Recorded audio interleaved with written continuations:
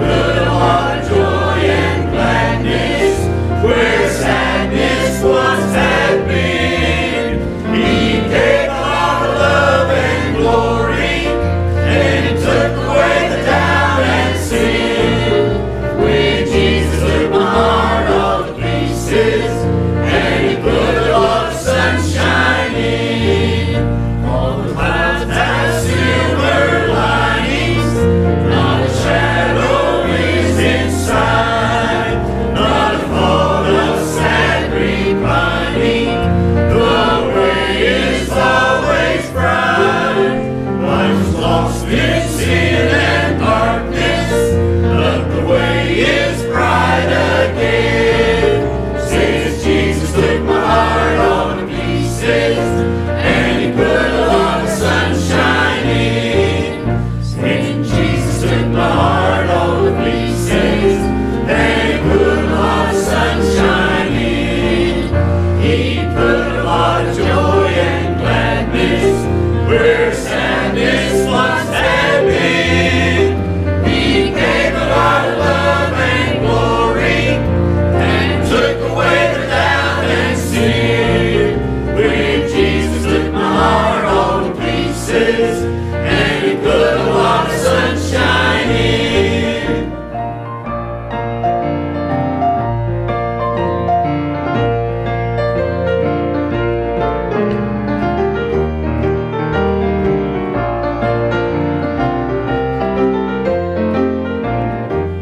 So I press along rejoicing on the blessed glory road, and I know that my Redeemer will share my every load. I am singing hallelujah, for my soul is free from sin. Since Jesus took my heart all to pieces, and He put a lot of sunshine in. When Jesus took my heart all to pieces, and He put a lot of sunshine in. He put a lot of joy and gladness where sadness once had been. He gave a lot of love and glory and took away the doubt and sin. When Jesus took my heart all to pieces, and He put a lot of sunshine in. When Jesus took my heart all to pieces, and He put a lot of sunshine in. He put a lot of joy and gladness where sadness once had been. He gave a lot of love and glory and took away the doubt and sin. When Jesus took my heart all to pieces, and He put a lot of sunshine in. Amen. Jesus can put a lot of sunshine in those dark places if you'll let Him today. Turn around. Let's stand. Let's welcome each other. Let's worship together today.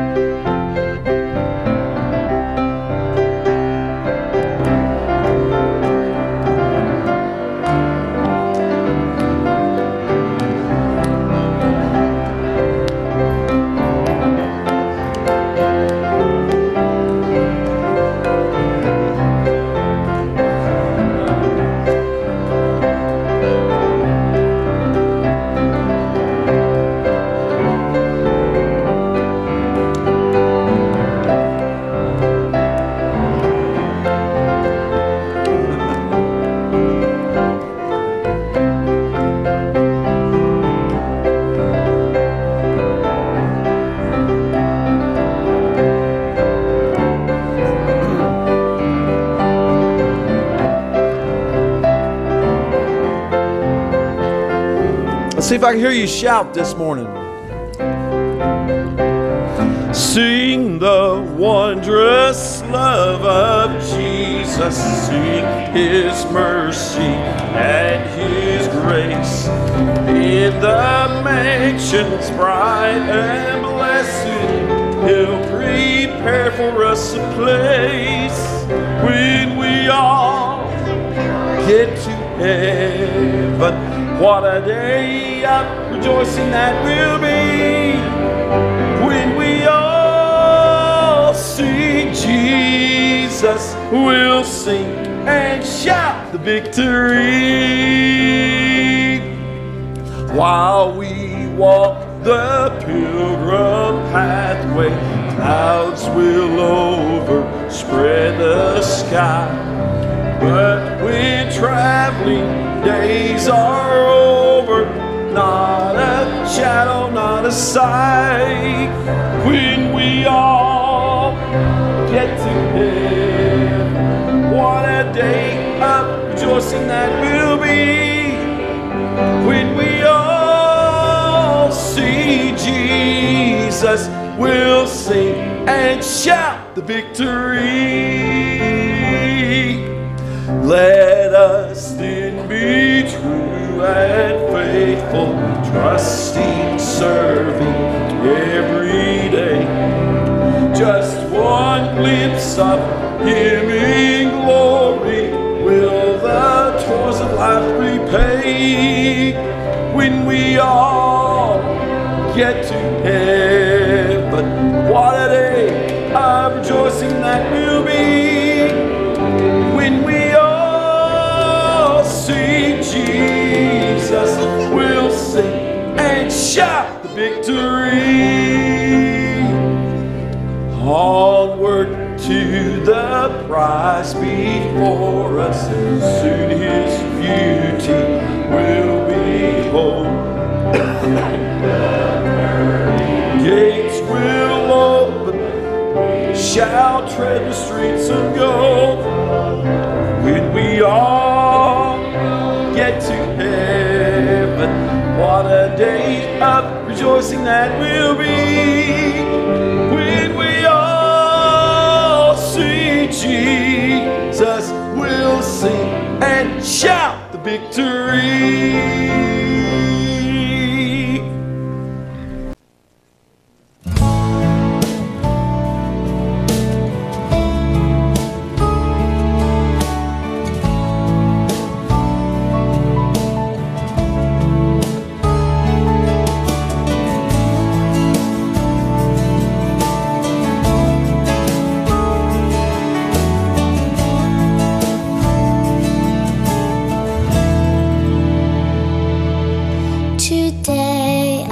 Sitting with my mother,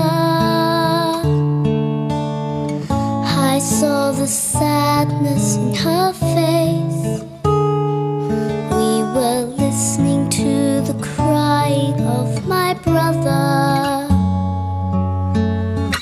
There's so much hunger in this place. But then I saw a truck on the horizon. It was coming to my village, I could see.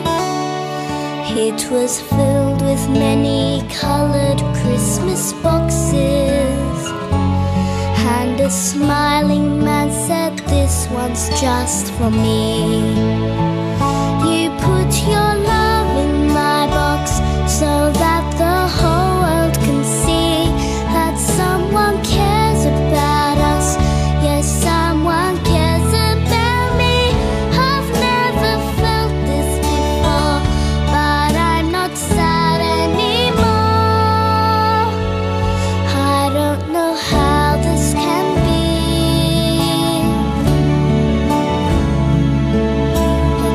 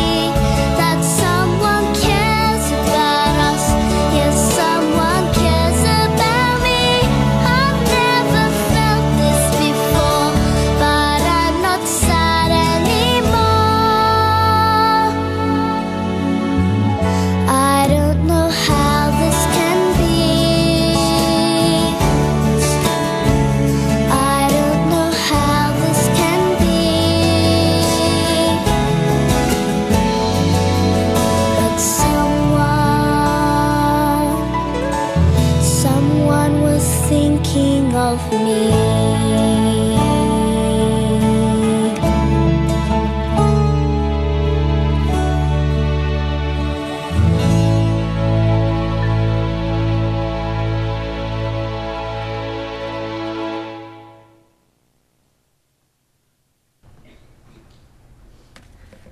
Before you come forward, I just want to make mention that with your donations and willingness to pack a box, you are looking at approximately 400 boxes that have been packed. So I think the Lord and His work deserves a round of applause for that.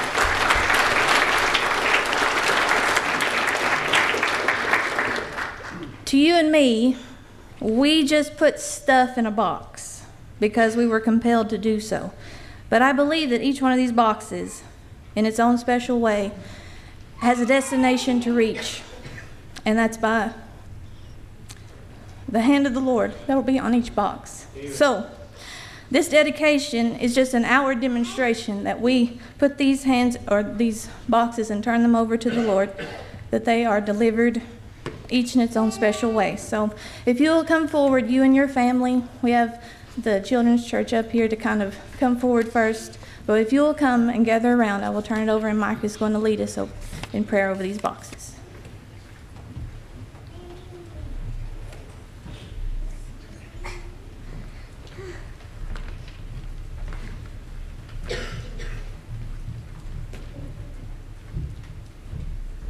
If anyone wants to join.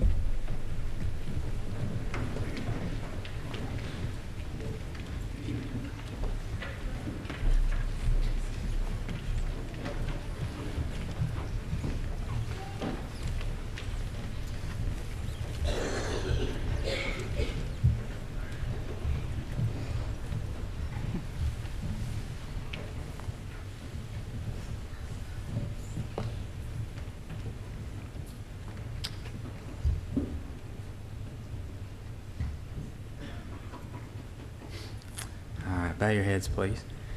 Heavenly Father, what a joy it is, Lord, to be a part of this ministry. And dear Lord, we just thank you for allowing us to give and to be a part of what you have in store. And we just pray, God, a special blessing for every one of these boxes, not only the 400 that we have, but all across this nation, Lord. There's people giving and donating, and we just pray, God, that your will can be done, and that you have a special place for each box and a special child, Lord. And Lord, we know you love the children, and Heavenly Father, we do too. And once again, we just thank you for allowing us to be a part of this. And just, Lord, I know each box has been packed with physical items, but also, Lord, with love and joy. And we just pray, God, when these are received, Lord, that each child will receive a special blessing and come to know you, Lord, in the free pardon of sin. And Lord, we just pray, God, once again that you will direct and lead and guide and be with these boxes and send them all across the world, and give us an opportunity, Lord, to worship and to give back to you through these boxes. And Lord, we just pray for the receiver, God, that these children, Lord, that you will continue to bless and work in their lives, and let them be a godly example once they receive these boxes. And we just ask these things in your name. Amen.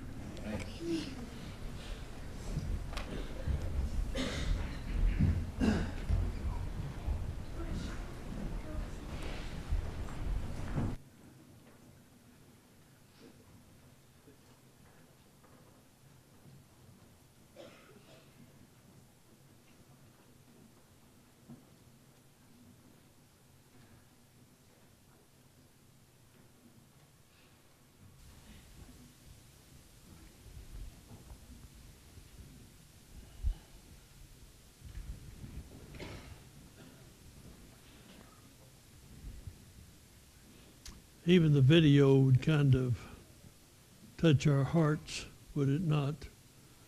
You see those kids, and growing up at a very young age, my father taught me a lesson.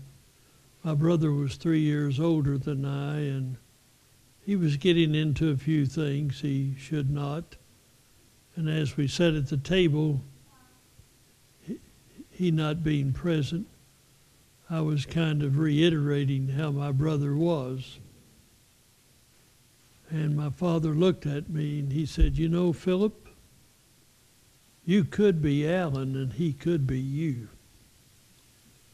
So egotistical righteousness kind of changed right there at the table. And that was a great lesson. And as I look at some of those children, I say, one of us could be them, they could be us with the many blessings that we have here. But you have shown compassion, and I would suppose and hope that that was the Lord's guidance today, because I want to talk to you on that particular subject. But first of all, I want to thank you for your welcome, and I'm certainly glad to see you. I was beginning to think that Dr. Burgess never was going to leave again. As a matter of fact, I'm beginning to believe that he thinks he's the interim pastor here. Also, I want to verify that the television is being watched by some. I ran into my friend, matter of fact, it was at the Cracker Barrel in Somerset, of all places, and Brother Paul Stanley and his wife came in, and we exchanged, and he said, "Philip," he said, "when you were at New Haven, I saw you on television." And I said, "Oh, you did?" And he said, "Yeah, but I didn't get much out of it." How would you like to have a friend like that? He said, "But I will say," and all of you, I think most of you would remember his father, just wonderful preacher. He said one time that he told him when he was very young, he's talking about not getting much out of a sermon, and he said, "Well, what you need to do is look inside and see how much you're putting into it." So that helped me a little bit, coming on. If you have your Bibles, turn with me, if you will, please, to Colossians chapter 3. Colossians chapter 3. And our text will be found in beginning reading with verse 9, please. Colossians chapter 3, verse 9. "Lie not one to another, seeing that you have put off the old man with his deeds, and have put on the new man, which is renewed in knowledge after the image of him that created him. Where there is neither Greek nor Jew, circumcision or uncircumcision, barbarian, Scythian, bond or free, but Christ is all in all. Put on, therefore, as the elect of God, holy and beloved, bowels of mercy, kindness, humbleness of mind, meekness, long-suffering, forbearing one another and forgiving one another, if any man have a quarrel against any, even as Christ forgave you, so also do ye. And above all these things, put on charity, which is the bond of perfectness." The subject is seeking godliness. What is it really to be godly?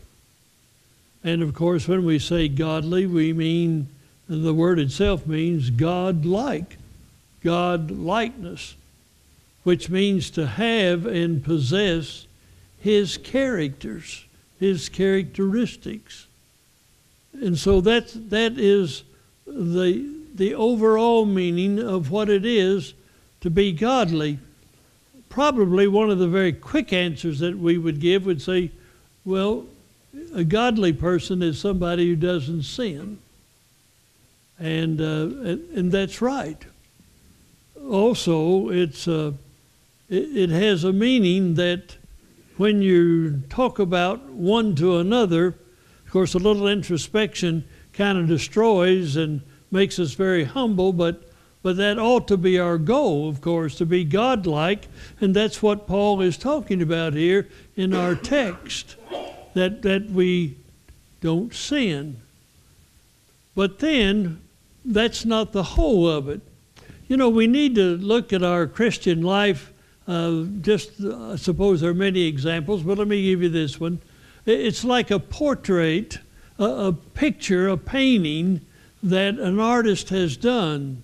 And when someone looks at it, we may say, that's beautiful. Whether it's a landscape or whatever it is, that's a beautiful painting. And we just take kind of the whole in.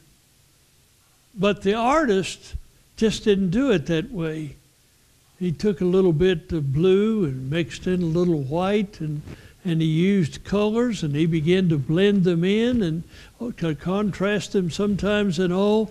But that together made a whole beautiful picture or painting. And so that's the way a Christian life is. We look at the whole, as it were. We look at someone who's a Christian, and we can identify them. We might even say something about how loving they are, or whatever adjectives we want to use. But while you and I look at the whole picture, God, the Creator, and that's what he is saying here, is that he sees the different tones, the different paintings, the different colors that are mixed in. So to not sin is really one thing, and he speaks to that, what we ought not. And the picture here is he's looking as like it's clothing, that we take off some and we put on some. And Paul speaks to that not only here, he does also in Ephesians. If you just look at where we are right here in verse 5, or I'll read it to you, but here's the take-off situation. Mortify, put to death your members which are upon the earth, fornication, uncleanness, inordinate affection, evil concupiscence, covetousness, which is idolatry, for which things' sake the wrath of God cometh on the children of disobedience, in the which you also walked sometime when you lived in them. But now you put off all these: anger, wrath, malice, blasphemy, filthy communication out of your mouth. Lie not one to another, seeing that you put off the old man with his deeds.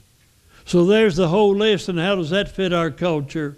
And the culture in which you and I live, and how does it fit our own lives and livings? I mean, you know, if you want to spend some time and just look into our lives and to look at this, we can begin to read that very list. And oh, how that fits the culture in which we live also, even that the wrath of God will fall upon it. Of course, the world's not paying any attention to it very much, unless the Holy Spirit brings conviction, and he does that through the ministry of the church and the gospel of Christ, because we have an answer, which is Jesus. But even looking into our lives, he says, you've put this off.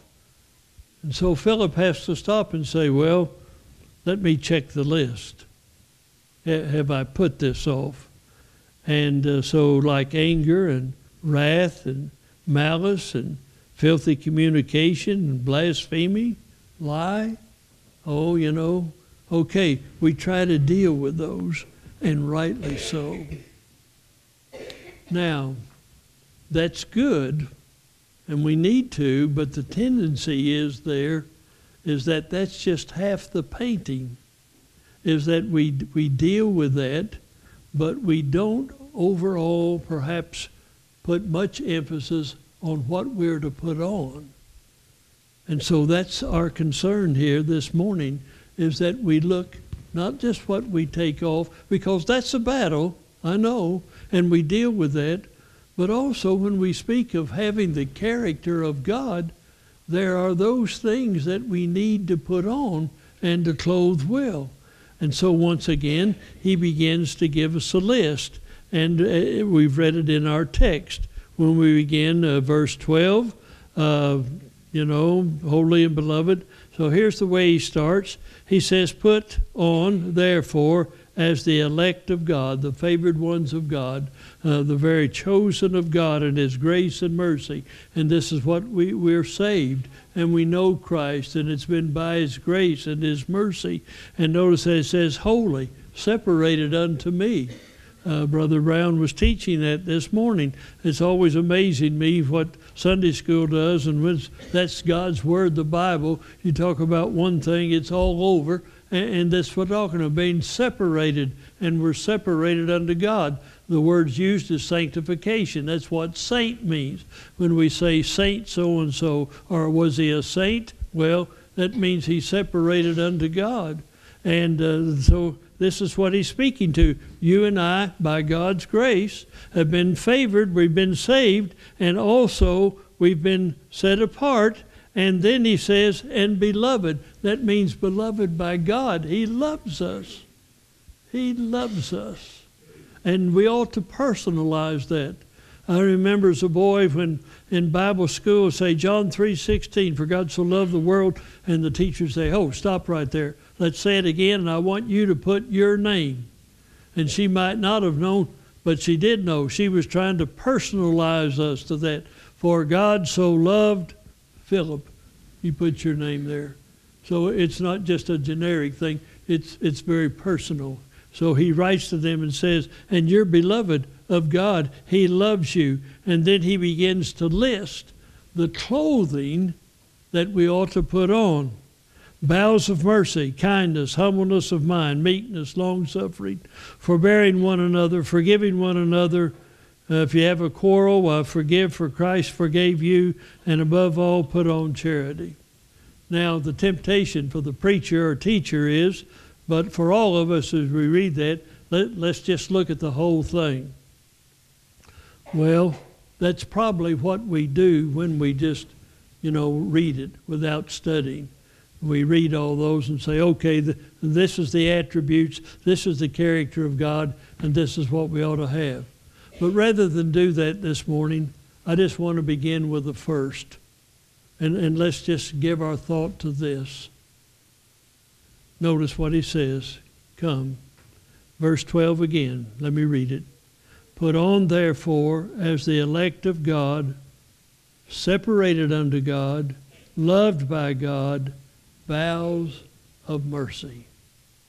Bowels of mercy. Now what's that mean? The Greek word is a word that really means intestines. So, we just got a point right in here. And the enigmatic word of English would be compassion. We don't always use the word very nicely, but somebody once in a while kind of in a turmoil and say, well, my gut feeling is, that's not a good expression, children, but I'm just saying, what we're trying to say, this is what I feel in here. And so the word in English comparable to bowels of mercy means compassion, tenderness, pity. And beloved, I don't mind, and I'm not patronizing you, but when I saw that this morning, and I know there are other sister churches dealing with this, you're showing compassion. You're taking some time. You're taking some effort to show a blessing and love and life to others and to those who are less fortunate than we are. And so this is what is going on here. So the first clothing, and I don't know if there was any particular order Paul was given, but this is before us, and he says, you put on compassion. And what does that mean?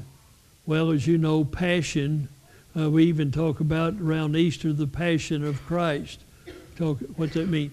The suffering. And where you're cooperative together, or corporation together. Compassion means suffering with. And so when you have compassion with someone, you suffer with them. So I ask myself, do I have that much concern? Do I have anybody on my heart? When I look at a prayer list, am I suffering with them? Suffering with them? Jesus used this word himself. And let me just turn over to the Gospel of Matthew. And you know this passage well because it is a very missionary passage that we often use. In Matthew chapter 9, verse 35, "And Jesus went about all the cities and villages, teaching in their synagogues, preaching the gospel of the kingdom, healing every sickness and every disease among the people. But when he saw the multitude, he was moved with compassion." He was working hard, religiously, so to speak, reverently. He was healing. He was teaching. He was bringing in the kingdom of God. You know the word kingdom means rule. He was bringing in the rule of God in him. He was the rule of God. He was touching people's lives. He was teaching godliness. He was teaching salvation even. He was teaching and healing. He was bringing in the rule of God. But he was looking around and says, "And he was moved with compassion on them because they fainted." And the Greek word there means they were harassed. The people were being harassed. And often being harassed religiously. You know, it was kind of a damnation, hellfire preaching all the time, just with no hope, with no answer. That they were fainted. They were on them, compassion on them because they fainted. They were harassed and were scattered abroad, thrown down, literally. They were thrown down, people. And beloved, we look around us. Are there those harassed? Are they given to it? Are they thrown down? Because why? As sheep having no shepherd. That's why this is such a missionary. And then he said unto his disciples, "The harvest truly is plenteous, but the labors are few. Pray ye therefore the Lord of the harvest, that he will send forth laborers into his harvest." So that's the contemplation.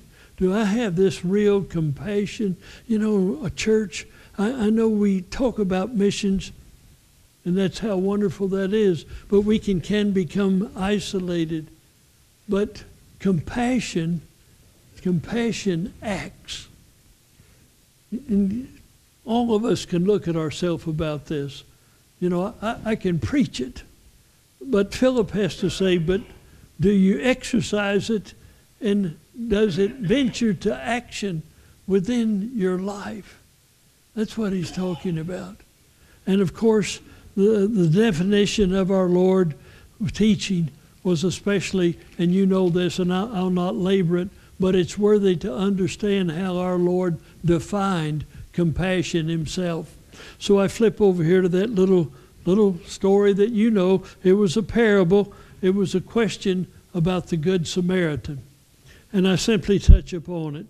It reads like this: "And Jesus answering said, A certain man went down from Jerusalem to Jericho, fell among thieves, stripped him of his raiment, wounded him, departed, leaving him half dead." There he is. Some of us, by the grace of God, have been to Jerusalem. We've been on the road to Jericho. And it is just a winding road, and a big boulders are up. And I mean, when I read this, it just comes to my mind because men could have been standing behind, you can't see, and all of a sudden you come and there, and it is still a barren road, and it's on the way down, and it's coming up. And so when he says this, and the priest came down a certain way by chance, just happened to be. And when he saw him, he passed by on the other side. That's the question. That's the easy thing to do, is to pass by. Yeah, I know they're hurt. Sometimes people called, or they call you or ask and say that we need some help. Do we act? Are we really to help? I'm not intruding here or imposing. I do think every church ought to have a benevolence fund and to be able to reach out and to help. And there are other organizations, and I thank God for that. But, you know, so that times that people hurt. And I know it's difficult sometimes because we want to become a detective. And we may do that personally. Somebody asks for help and say, well, you know, they may go around asking everybody for help. Well, that detective work is not ours. Ours is to suffer with. They need help. They need to hand out whatever they need. But here, somebody is very religious. And so those who give spiritual guidance have to look at themselves. And then he said, you remember a Levite, when he was at that place, came and looked on him and passed by. And there's all kinds of excuses, even in some of the commentaries, which is not good because you're imposing on Scripture. He just passed by. The priest, he's not supposed to touch a dead body. He's supposed to give forth. Besides, he's got ministerial duties and here comes the Levite, and they were maintenance.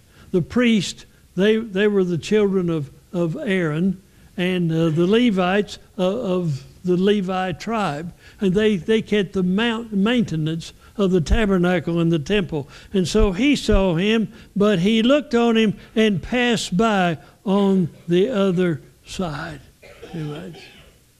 Now here comes the Samaritan. And the Samaritan, and who is he? You recall when the children of Judah were taken captive, and they were for 70 years. That was about 586 BC. But even in 722 BC, the northern tribes, 10 northern tribes called Israel, Judah, they were taken north. And what they did was they assimilated with the people. And so they became half Jew and half Gentile. And they were hated by the Jews. Yeah, nobody liked them. The people of Samaria, Samaritans, half-breeds, Jews.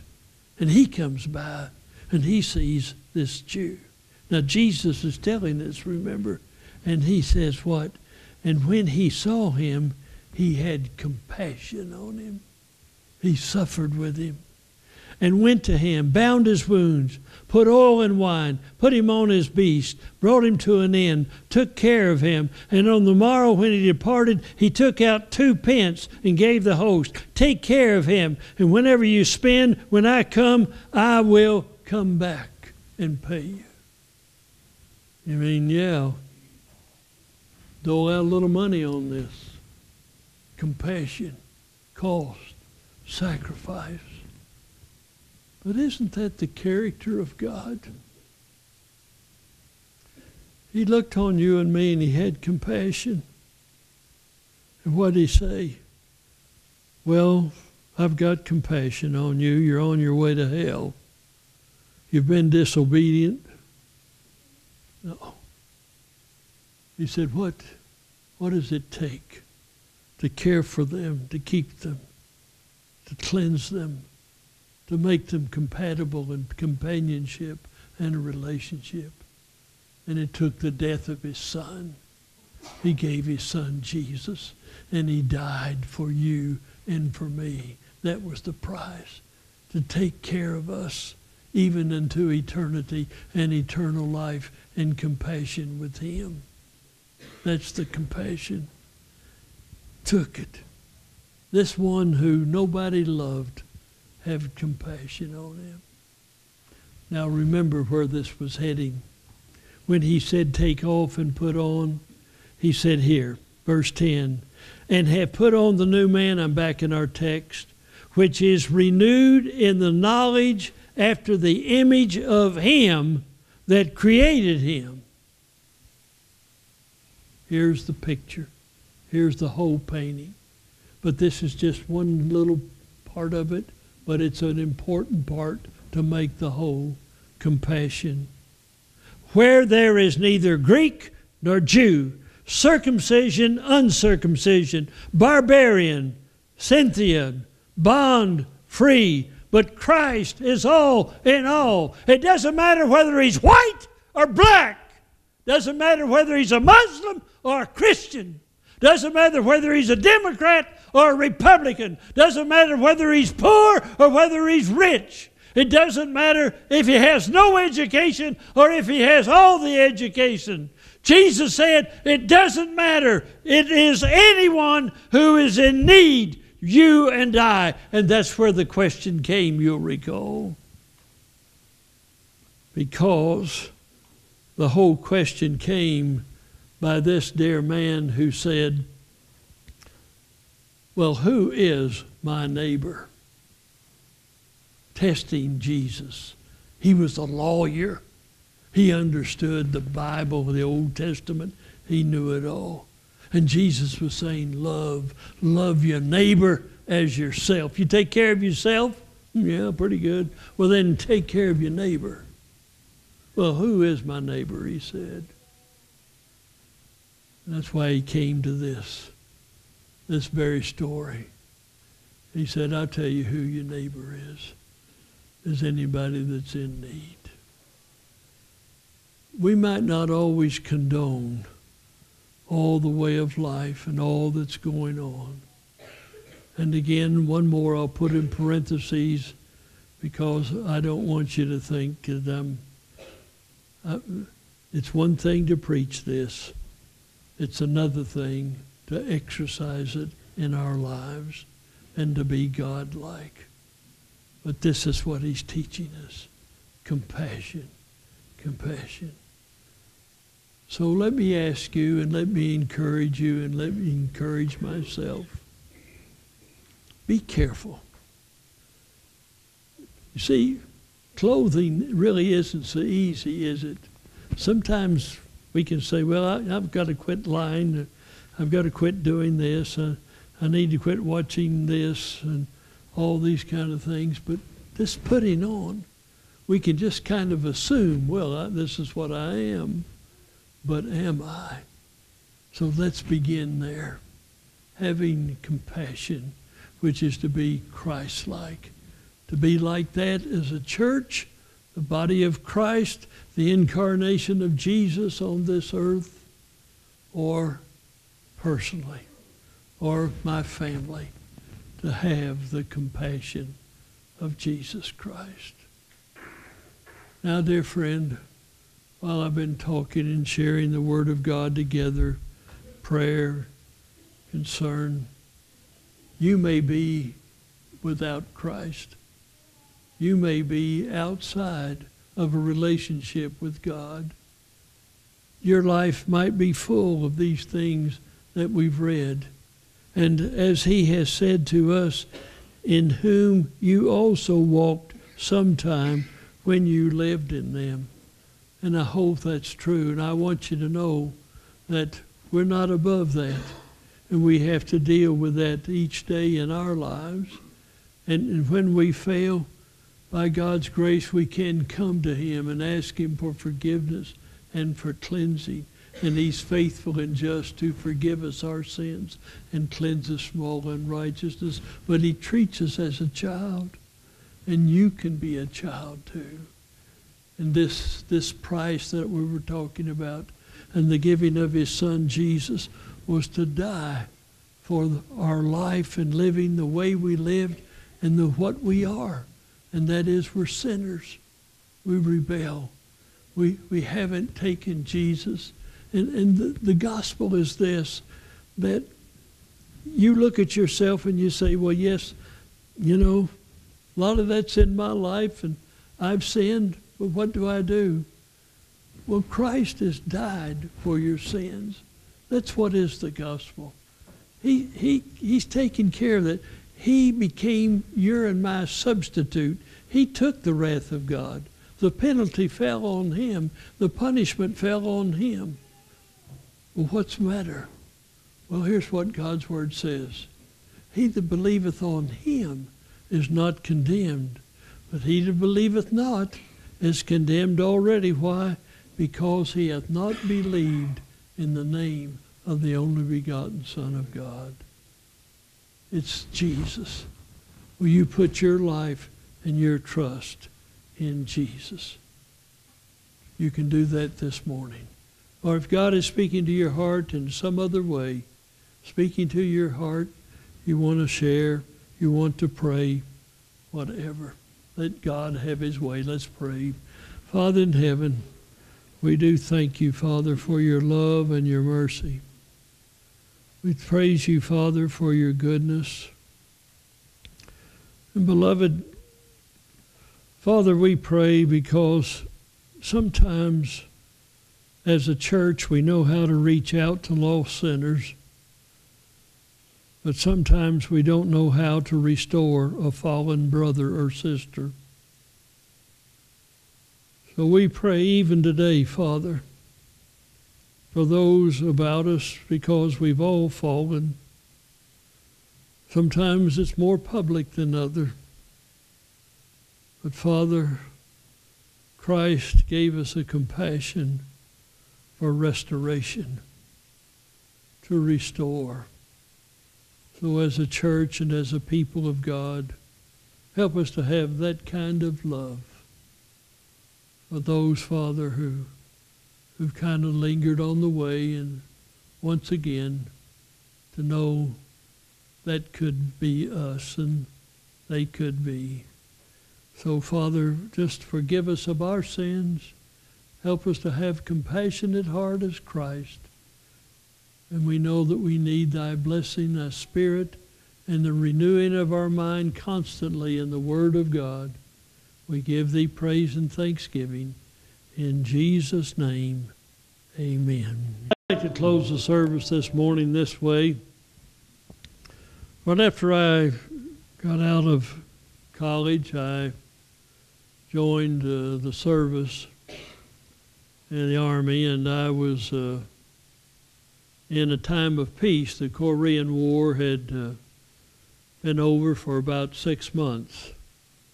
So I never had to go to war. But I've never been insensitive to know that the reason I didn't have to is because others gave of themselves. Some their lives, some the hurt, the rest of their lives. And so I'm thankful. I know we've had an emphasis on Veterans Day. And so I'd just like to ask all the veterans here this morning, if you would, I'd like for you to come down here and stand with me, please. Would you? I want to embarrass you. Just come, yes, if you would. Whatever service you were in, you've just come and stand with me this morning.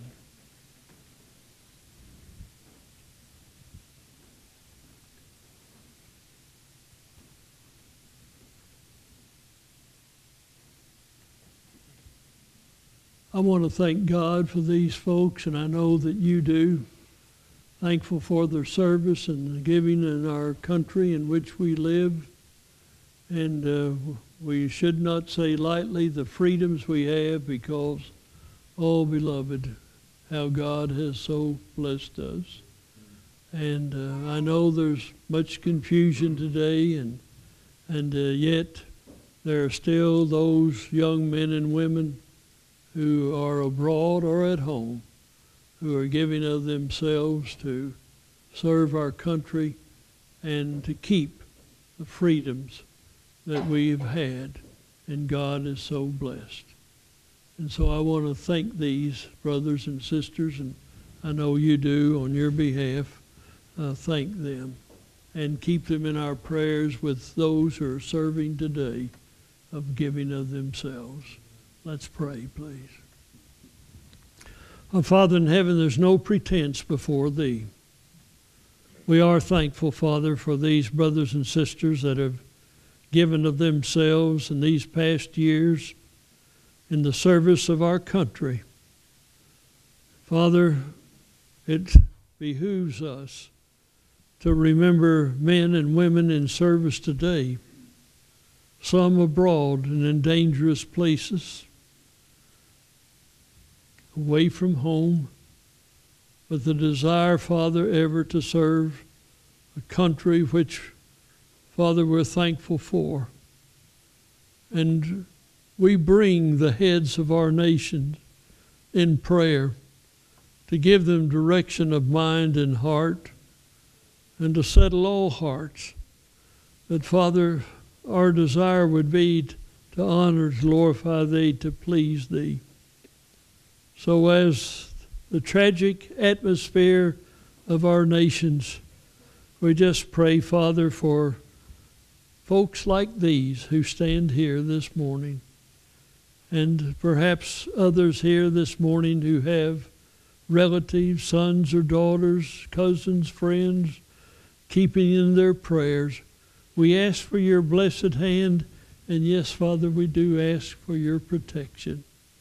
So just keep us.